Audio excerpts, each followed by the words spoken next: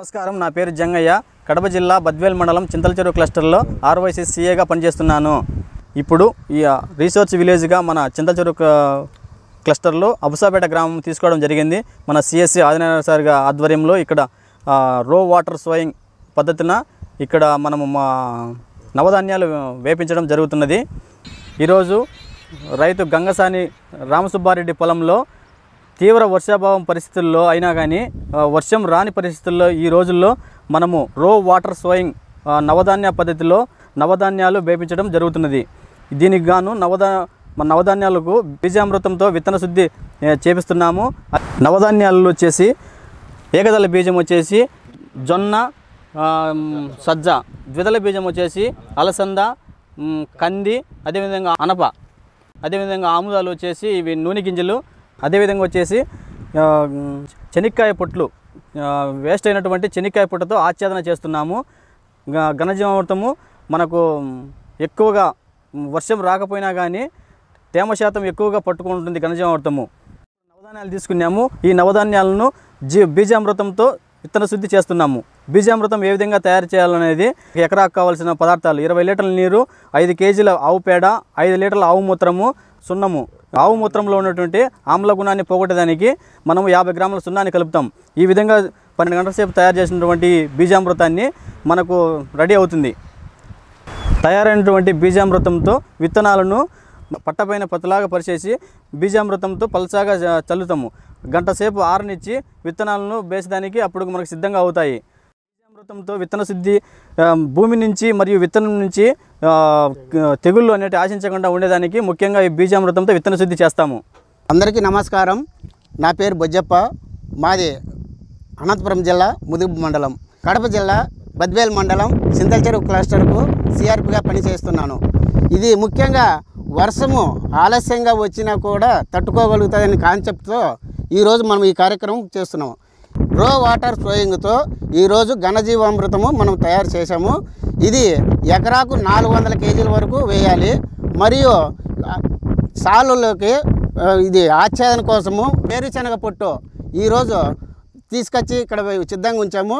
వీటిని తడిపి నీళ్ళలో తడిపి వాటి చేను మధ్యలో సాలు మధ్యలో వేయడం వల్ల ఆచ్ఛాదన కలిగి తేమ శాతం ఎక్కువ రోజులు, మినిమం 15 రోజులు వర్షం ఆలస్యంగా వచ్చినా కూడా వర్షం తేమ శాతం తట్టుకోగలుగుతుంది. ఈ నీరు వేయడం వల్ల పొట్టు గాలికి పోకుండా అక్కడే ఆచ్ఛాదనగా ఏర్పడుతుంది.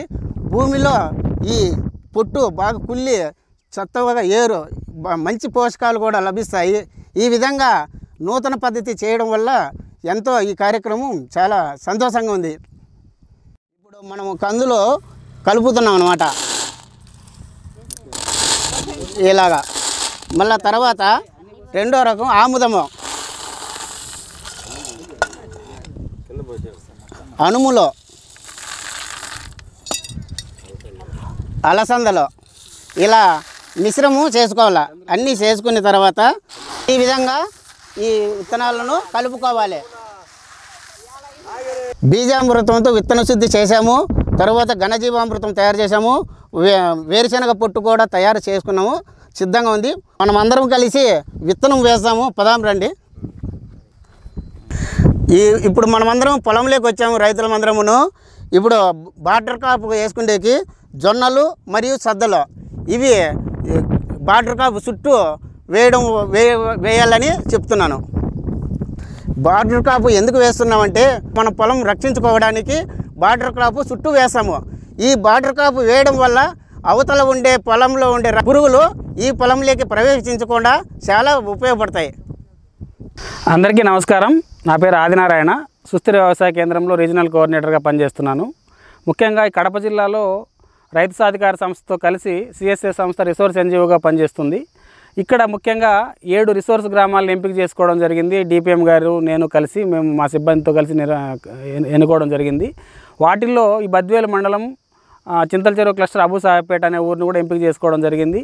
ఇక్కడ కరువు వర్షాధారంతో పండించే పంటలు చాలా ఉన్నాయి. ఇప్పుడు వర్షం లేకపోవడం వల్ల రైతులు పంటలు వేసుకోవడానికి చాలా ఇబ్బంది పడుతుంటే దాన్ని గమనించి మా సంస్థ ద్వారా తర్వాత రైతు సాధికార సంస్థ విజయ్ కుమార్ సార్ సలహా మేరకు మా సంస్థలో ఉన్నటువంటి ప్రోగ్రామ్ హెడ్ రాంప్రసాద్ గారు మేము అందరూ నిర్ణయించింది ఏమంటే రైతులకు మనం ఎంతో కొంత సపోర్ట్ చేస్తే వాళ్ళు కూడా ముందుకు వస్తారు ఈ కరువులో పంటలు సాగు చేసుకోవడానికి అనే ఉద్దేశంతో ఇక్కడ రైతులకు మేము సంస్థ నుంచి వేరుశెనగ పొట్టు తర్వాత ట్యాంకర్ కోసము సపోర్ట్ చేస్తున్నాము. విత్తనాలు కూడా మేము నిర్వహించుతున్నటువంటి విత్తన బ్యాంకు నుంచి నవధాన్య విత్తనాలు కూడా సపోర్ట్ చేయడం జరుగుతుంది. దీంట్లో ముఖ్యంగా ఏమంటే బీజామృతంతో విత్తన శుద్ధి చేయడము, ఆ విధంగా తర్వాత ఘనజీవామృతం చాళ్ళల్లో వేసిన తర్వాత వేరుశెనగ పొట్టు మల్చింగ్ చేసి ఆ తర్వాత ట్యాంకర్ ద్వారా నీళ్లు పెట్టడం వల్ల ఈ ఏదైతే మనం వేరుశెనగ పొట్టు వాడుతున్నామో దానివల్ల కనీసం 15 రోజుల వరకు తేమను పట్టి ఉంచే శక్తి అనేది పెరుగుతుంది. అందరికీ నమస్కారము. నా పేరు ఎం నాగరాజు. నేను జిల్లా ప్రాజెక్ట్ మేనేజర్ పెట్టుబడి లేని ప్రకృతి వ్యవసాయం వైఎస్ఆర్ కడప జిల్లాలో పనిచేస్తున్నాను.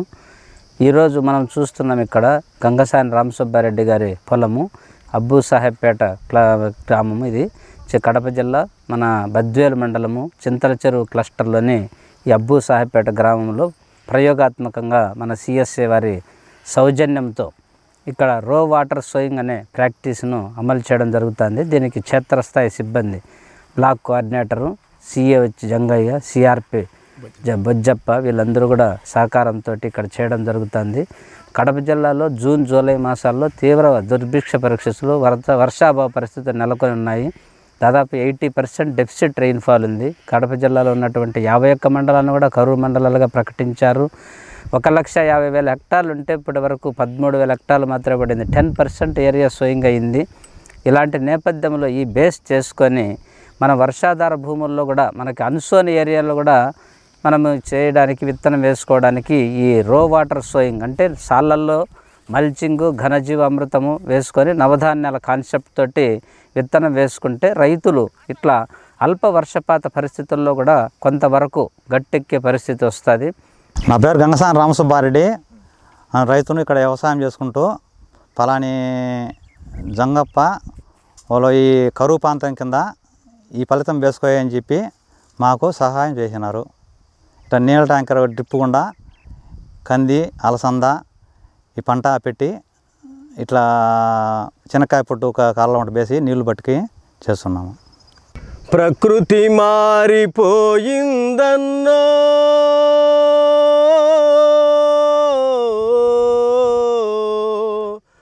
ఓ రైతన్న ప్రకృతి సేద్యము చేయండన్నా హైలెస్సా హైలో హైలెస్సా వేసవి దుక్కులు దున్ని భూసారమును పెంచి వేసవి దుక్కులు దున్ని భూసనువును పెంచి భూతల్లిని కాపాడండన్నా ఓ రైతన్నా ప్రకృతి సేద్యము చేయండన్నా ఓ రైతన్నా ప్రకృతి సేద్యము చేయండన్నా బీజామృతముతోటి విత్తన శుద్ధులే చేసి బీజామృతముతోటి విత్తన శుద్ధులే చేసి భూ తెగులును కాపాడన్నా ఓ రైతన్నా భూసారమును పెంచండన్నా ఓ రైతన్నా భూసారమును పెంచండన్నా హైలెస్సా హైలో హైలెస్సా ఘనజీవామృతము చేసి భూసారతనే పెంచి ఘనజీవామృతము చేసి భూసారతనే పెంచి పంటకి రక్షణనివ్వండి ఓ రైతన్న భూతల్లిని కాపాడన్నా ఓ రైతన్న భూతల్లిని కాపాడన్నా హైలెస్సా హైలో హైలెస్సా